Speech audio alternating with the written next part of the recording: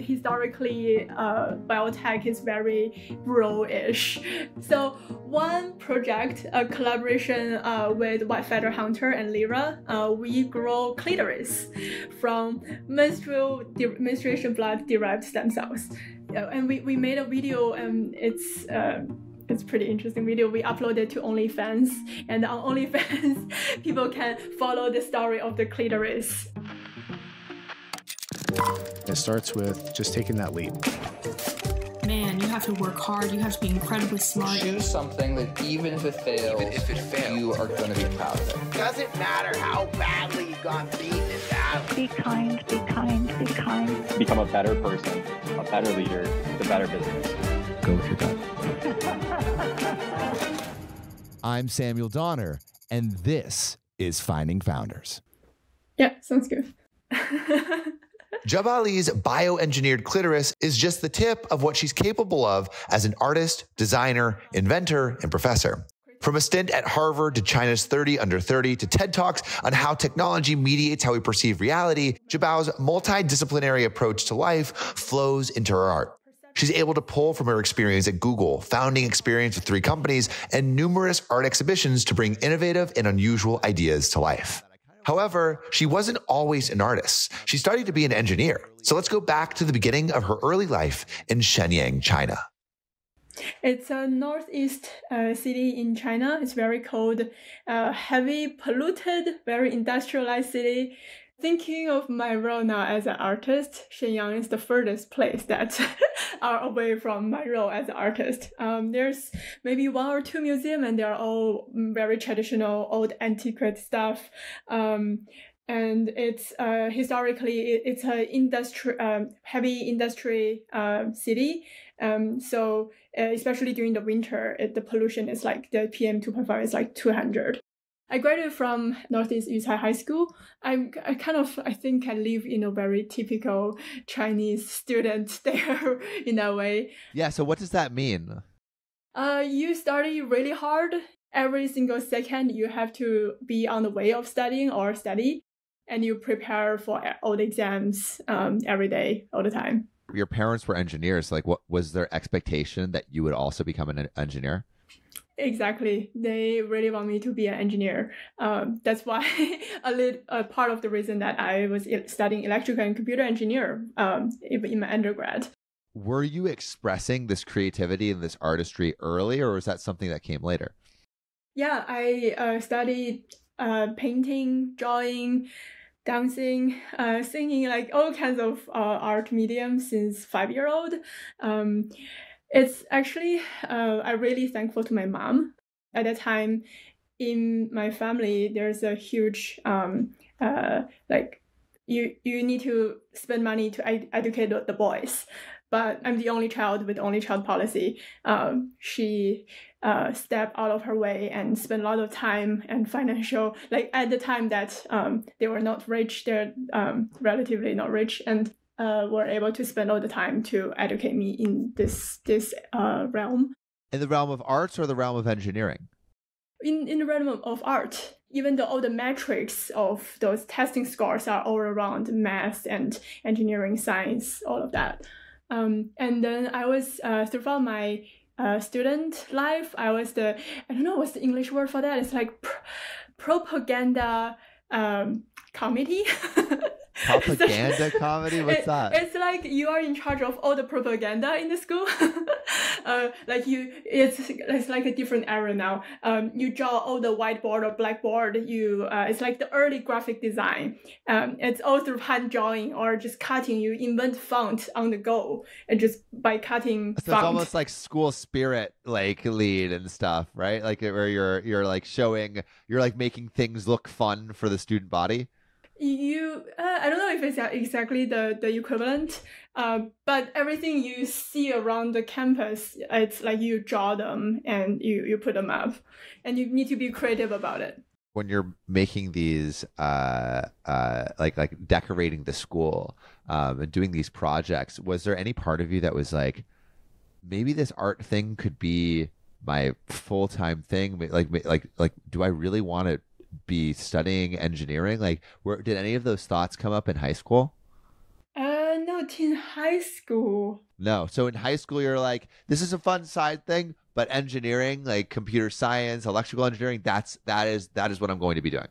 Yeah, because I was in this class called math specialty class. You study math to compete in the Olympic math. So it's very math and science oriented. When you were going through high school, when you're and looking towards college, like what are you thinking that you want to do with your life? I know something related to technology. I was even think about. I was actually also interested in poetry, even history, something creative in the art and design, but that's more like a desire. Yeah. So and then it's like, no, your parents are like, what are you talking about? Poetry? No way. Yeah. Is that what they were like? Did you have any conversations with them? Like, what did they say? Yeah, they're like, an engineer is the best major. Yeah. That's what my parents said too. I studied mechanical engineering. And so they were like, either you study engineering or you study nothing at all. Yeah. Yeah. So when you were looking at colleges, what kind of colleges were you looking at? Were you looking at stuff within China or were you looking abroad? All over in China, abroad, and then there's this opportunity come up from Singapore. They have scholarships, and I was on an exchange to Singapore in middle school. So a Singaporean friend came over to our school and lived in our place, and then we went to Singapore, and that gave me a really good impression about Singapore and the university. Yeah. So what was different about, because you're coming from this city where it's like you said, it's super industrial, like polluted. When you go to Singapore, how is it different? Like, what's your impression of the city? What is it like? It's completely the opposite. It's warm, humid. It's a city in a garden city, as they Singapore rebranded. And so much green space. People speak different language, a lot of diversity. They teach in very different ways. So much more hands-on than theoretical. When you get there, like, are you instantly doing projects and engineering? Like, how are you able to express or explore your interests when you get to college? I did like something like bridging course. It's bridging middle school and college, and that's a time that really so much of the art world, the creative world, opened up to me. It's like you open a box and like everything just comes to your face. I think that's my early exposure of the creative world. What did you see? Like, what were you exposed to? What were you inspired by? A lot of interesting museum, art science museum. That was really good one. Contemporary art, because there's no such museum in Shenyang, back to the city where I come from. And some of our professors, some of them, even they are English professor, they are really into art. So they took us to a lot of guided tours in various new exhibitions. What were some of the projects that you did in school that were there any early projects that allowed you to blend this love of arts and like fine art with engineering, what you were studying? I think one is the Wiki House. That was a really fun one. That was actually during my exchange in Germany, in Abateha Aachen, where we build CNC mill wood, like sheets of wood, and then 3 people can put it up in 24 hours. So you can just do a design and then you mill it, and they are just boards, and then without even nail and just that kind of structure, you can put it up. And what were you creating? Like when you put it together, what was being made? Some are housing. You can actually, it can be bedroom, living room. Some are like instant pop-up shops. Wow. Yeah, and for housing, we have all the electricity set up. We have AC on, so you can actually live there for a month or even more. So you were building full-on houses. Well, it's a big team. It's just not just me. Yeah, but that's incredible. What was it like to see something that was like in your head be fabricated and exist in the world? Like, how did that feel? I mean, be able to ship something and people live in there, it's a great feeling. And that's really the project I get to use both design, engineering, and art skills. Another project is actually also similar. It's solar decathlon. It's you build a house and everything is powered through solar energy, and you recycle all the water, and it's all net zero carbon footprint. And we compete in Datong back in China. That one was a Singaporean, a US project. That's super cool. So after school, I guess I want to talk about the sea in Singapore, because I feel like all of this is amalgamating and getting closer to the creative work that you'd be doing. Yeah, so C was my first job fresh out of college. At the time, it's called Garena. It's the largest online platform that includes both shopping, gaming, payment in Southeast Asia. And I was doing a lot of the product design, user experience, user interface. And that was the key transition, graduating from an engineering program and to be a designer, get into the creative field. And that was very early stage at that time. Now the company is huge. It's all over Southeast Asia. But you were at like the ground floor. Mm-hmm. And what kind of stuff were you making? I was designing one is a payment app called Alipay. I think they changed the name now. And it's like PayPal-ish. And so everything about the app. And we were traveling to different countries in Southeast Asia to know about the user behavior in different countries. It's all very different. I mean, they use different language. And so how did you transition from that into your MIT Media Lab? Because I want to talk about like how you were the first runner-up for the hacking art thing, and like what did you actually make? Yeah, I quickly get bored with that job. As a product UI UX and product lead. So I applied. I took a summer school in Harvard and loved it. And so I applied and get into Harvard. And Harvard, MIT, they can cross-registrate. So I also took a lot of classes at MIT and research in Media Lab. And that opened up so much of the creative or interaction design or HCI world to me. I especially like one class called How to Make Almost Anything by Neil Gershenfield. And after that class, you believe you can make almost anything. That's incredible. Like, did you just feel like the world was open, and like what did you start making? Well, you were asking about the hackathon, the VR hackathon. That one we made a VR experience that you can feel empathy of the people, the refugee getting out of Syria. So you hop on a boat and try to get out of the country, and there was some decision you make, and maybe the boat will submerge into the ocean, will wreck or not, and it take on you through that whole journey. And at MIT and Harvard, oh my God, so many projects. Where should I even start? Wherever you want to. I think my thesis, transvision, is a pretty interesting one. I made a 3 perception machine to let people feel, to put into a very extreme condition of how the ultimate augmented world feels like. And one is hyperallergic vision, where when you wear the helmet, it will give you the allergy feeling to the color red. So whenever you look at red, the red will expound, and it's similar to social media's amplification effect. Like when you are feeling angry to something, you share memes and messages and photos, and then other people have the same opinion, tend to comment on it, and you share, and you blow up. Like the trivial stuff may blow up. And maybe that's why we are living in the politics of anger.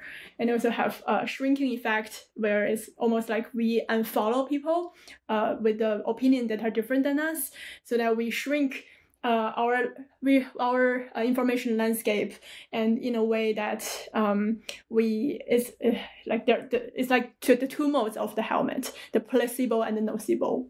The unfollow is like a cure to get out of the people who have different opinion than us, but that make human society highly separated and become very binary. isolated. And the other helmet is commoditized vision, where you can earn money by looking at advertisement and spend money by looking at an ads-free world. And so you wear it, and you when you look at advertisement, your eyes also turn red, and then your eyes are refreshed when you look at that ad-free world. So you have to really constantly switching between earn money or spending the money that you earned, and so that you can have a little bit of time to contemplate the world. And so what were you trying to like make people understand about the world through these projects? That one is about how technology mediates the way we perceive reality. So the reality we see is not really the reality. It's coming through our perception, and this can be mediated by so many different things. One, it's the technology. Some we can say it's the glasses. After I wear it, I don't feel it anymore because they are designed to disappear. Others could be our inherent physical differences, even like how all my organs are situated, or even between species, between human and non-human species, our different womb wealth, the way we different, how we perceive the world differently. So how did it feel to like create these things and like put them into existence? You get to learn a lot. You put yourself into the shoe of others.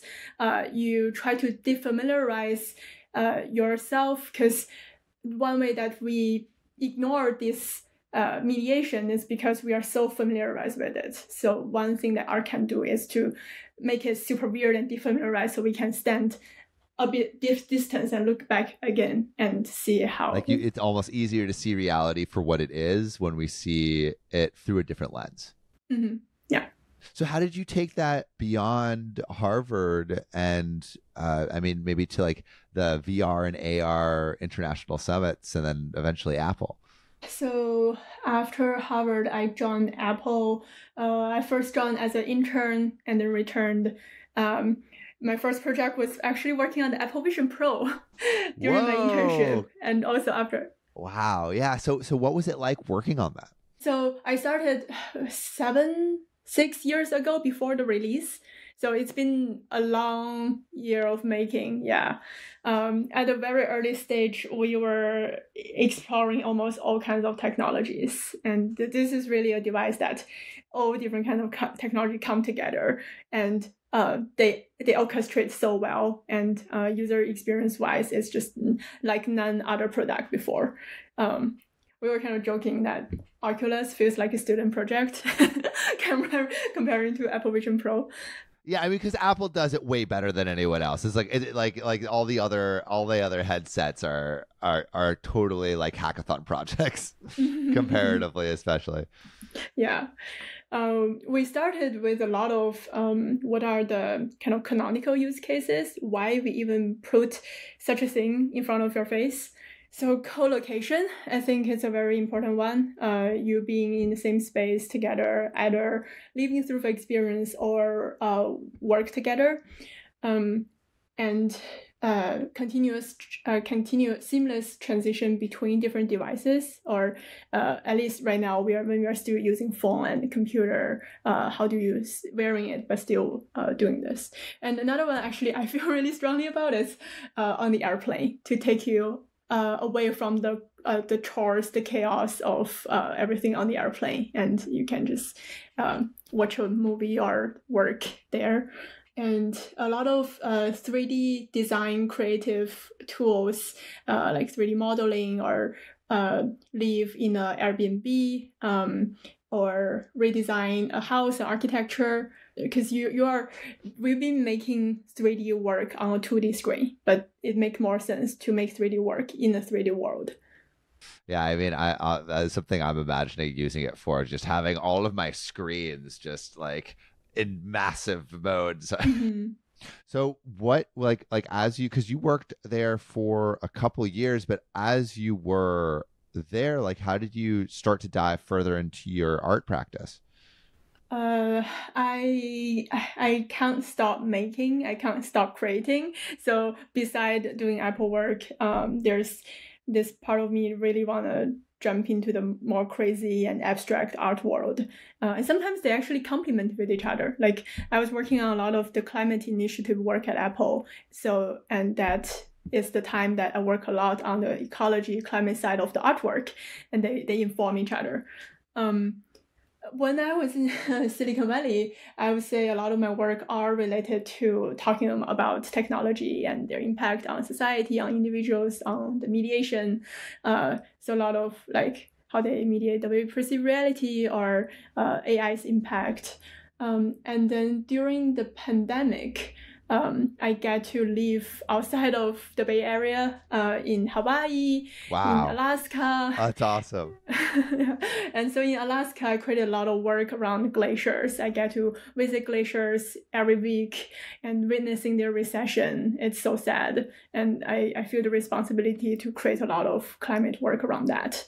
And in Hawaii, I get to spend a lot of time with the Hawaiian bobtail squid and the octopus. So I also create some work around that.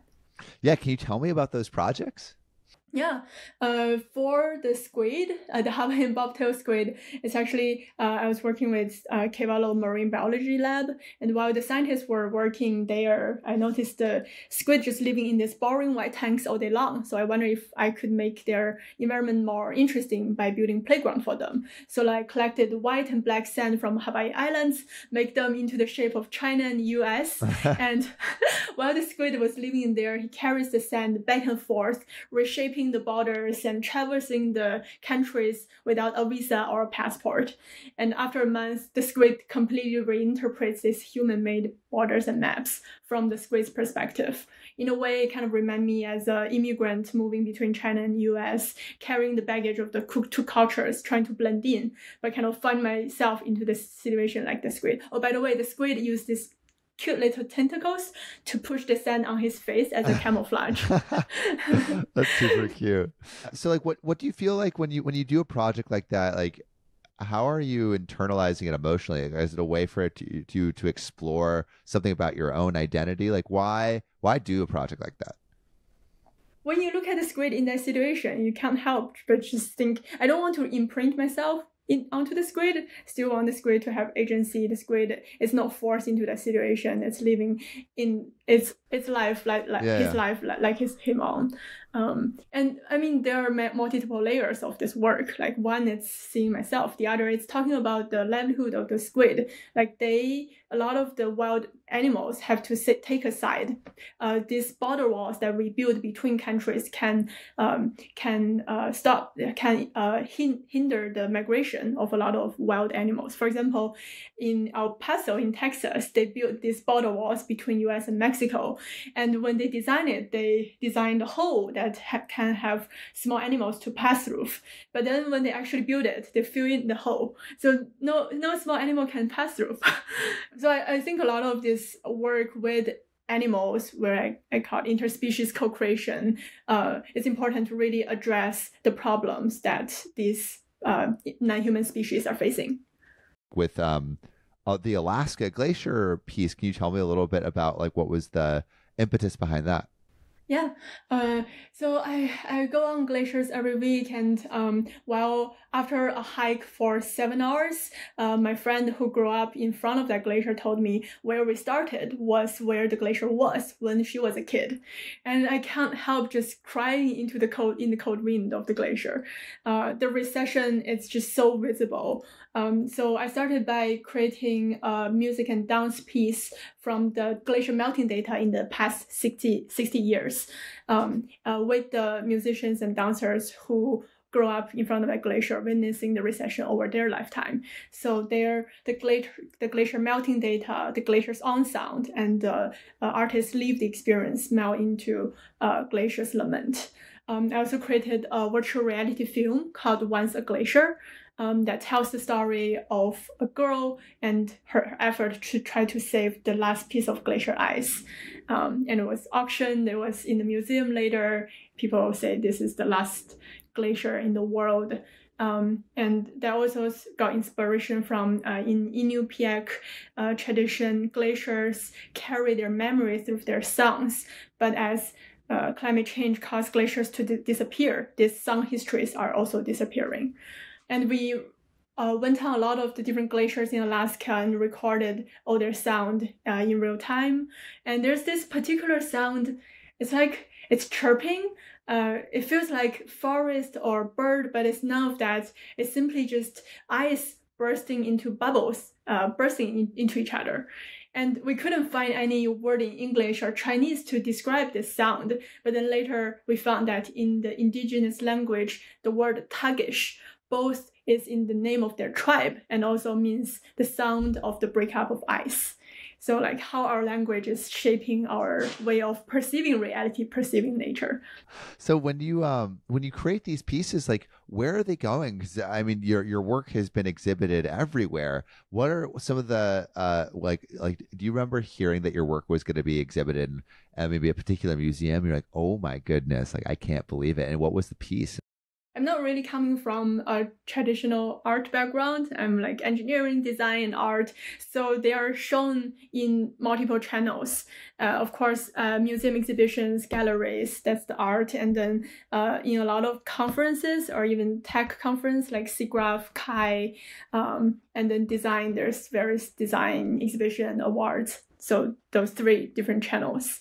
For museum exhibition, I really love the opportunity to show some of the work at the Biodesign Challenge at Museum of Modern Art in New York, and also the Trans-Species Design at Venice Architecture Biennale last year. And my recent solo exhibition at Duande Art Museum in China with 3 floors of work, the whole museum building. Wow. Yeah, can you tell me about how that solo exhibition came about? Yeah, it's called Progenitarial Hysteresis. It's a hard to understand name. Progenitarial is the ancestor of stem cells, and a lot of this exhibition it's about stem cells, especially the menstrual blood derived stem cells. And hysteresis is a status that something already happened, but we haven't been aware of this happening, or the status haven't changed yet. And I think that's a lot of our perception around climate change, our policy around climate change intake, or even our relationship with the animals that come before us on this earth. That's where the progenitarial comes from. And for the exhibition, there are 3 floors. The first floor, it's all about the climate, ecology, the surface of the planet. So my work's around bats, octopus, squid, glaciers, a carbon farm. We turn the CO2 you breathe into nutrition for algae, and then we harvest the algae to make bioplastics. And the second floor, it's all about inside the womb. So all the works around harvesting my menstruation blood and grow stem cell and derive specialized cells like heart cell and neuron cell to grow new organs. Wait, so you grew other organs? Yeah. So one project, a collaboration with White Feather Hunter and Lyra, we grow clitoris from menstruation blood derived stem cells. How do you do that? Okay, so we collect menstruation blood with a menstrual cup, and then inside there are stem cells, and we isolate the stem cell and then differentiate them into heart cell, cardiomyocyte, and neural cell, the brain cells, and which is the composite of a clitoris. And then we 3D bioprint the structure of a clitoris and then grow these cells into that structure. So by doing that, we're able to grow a clitoris, a living clitoris that can both feel and think. And then we start to ask the question, is it a sentient being? If you think it's because like technically it is. If you think it's a sentient being, then where are the ethics of sexuality? If you use that clitoris to masturbate, who am I having sex with? Is it to myself, or is it to the other person who contributed their menstrual stem cell? And we made a video, and it's it's pretty interesting video. We uploaded to OnlyFans, and on OnlyFans, people can follow the story of the clitoris. Yeah, the sentient clit, the pussification of biotech. Yes. Wow. Yeah, because there's so much study about male organs, and historically, biotech is very bro-ish. So, like for example, we were inspired by the study of the snake clitoris. It's only recently discovered that the snake have clitoris and they have hemiclitoris, like they have two clitoris, whereas the male counterparts are often well studied. And because they have clitoris, it's believed that snail sex is not about force, but about coercion, pleasure. So like clitoris is important. The like snake sex is about like pleasure, or like that's what they've done studies on? Yeah. So one conclusion is for the animals who have clitoris, their sex should be more about pleasure than being forced. Wow. I think that kind of would transition into the biotech stuff that you're exploring now with your new company. So can you tell me a little bit about Endless Health? Yeah, so with Endless Health, we try to prevent people from heart disease. So cardiovascular disease is the #1 cause of death worldwide, but 80% can be prevented through lifestyle change. And that's where we come in. We do 2 parts, testing. We test all the most important biomarkers to indicate your risk factor of getting heart disease. And then after testing, we give you scores, and then knowing your data, you are able to have a prevention plan and do lifestyle change. And that's the second part. We have AI coach to train you to get on to a better lifestyle. How has, like, I guess the beginning of this company been? Because you started in 2022 with your husband. What has been the learnings? Like, what has been maybe some of your initial success stories? Would love to hear where the company is at today.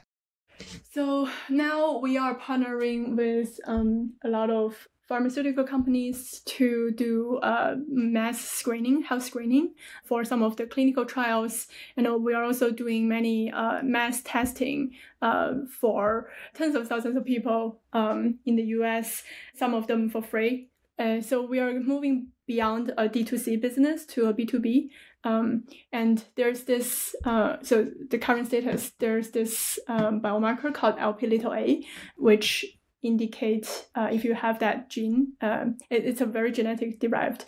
If you have that Lp(a) high, you are 4 to 5x more likely to have heart problem later in life.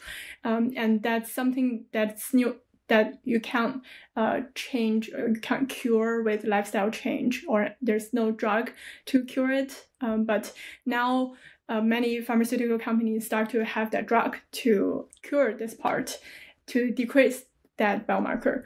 And that involves a lot of clinical trial and health screening. And that's where we test a huge amount of population for that. And our goal is, again, it's that 2 part. We try to test as many as people as possible so that they can be in charge of their health. They know their health quantitatively, because the plaque that build up in your arteries go up from your 20s to 30s to 40s. It's not like only when you're old you get heart problem. It's building up. And through that whole years, if you know your biomarker better, you can make informed actions better. So looking back at everything that you've done, like getting into the art world, getting into the engineering world, and now getting into health, like what advice do you think you would give like young entrepreneurs or artists on how to begin their journey? I think never stop creating and innovating.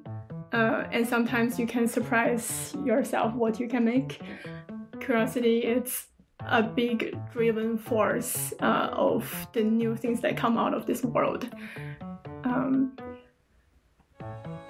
Yeah.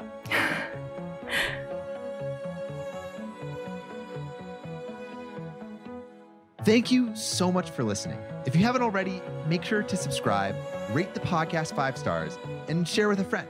If you have any questions or comments, DM us at Finding Founders Podcast on Instagram, LinkedIn, or Facebook. Finding Founders is produced and hosted by me, Samuel Donner. Our audio editing team lead is Ashley Jimenez, with support from Jessica Morales, Miley Lipton, Siyu Pan, Kenny Wright, Josie Yo, Matt Fernandez, and Merritt Hill. Our outreach and research team lead is Desiree Nunez, with support from Marissa Granados, Monica Lee, Sarah Tiersma, and Yao Liu. To see more of what we're up to, subscribe to our newsletter at findingfounders.co. Thanks again for listening, and see you next week.